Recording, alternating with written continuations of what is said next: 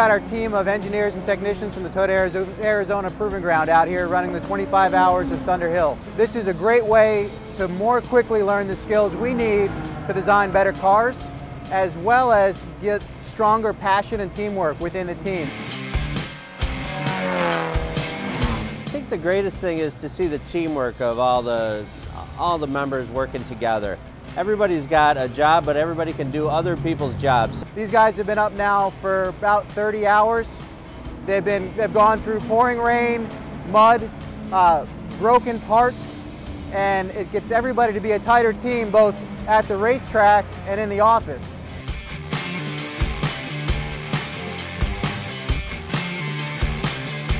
Having that close bond among your working team really makes communication more efficient, builds trust, and makes for a much better work environment.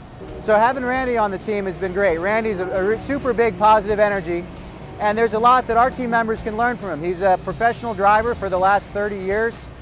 So I've been around and I love races like this one at Thunderhill.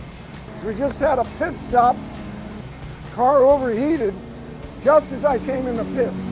We have a spare car, so we've got to spare everything for the 86. They dove under the hood, jammed it all in there, and we got back on track because engineers know how to put cars together and keep them running.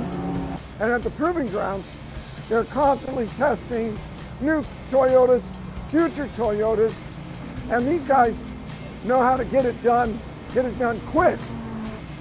So if you've got an engineer that's passionate about cars, they're going to put their whole effort and attention and everything into making the car that you drive every day better.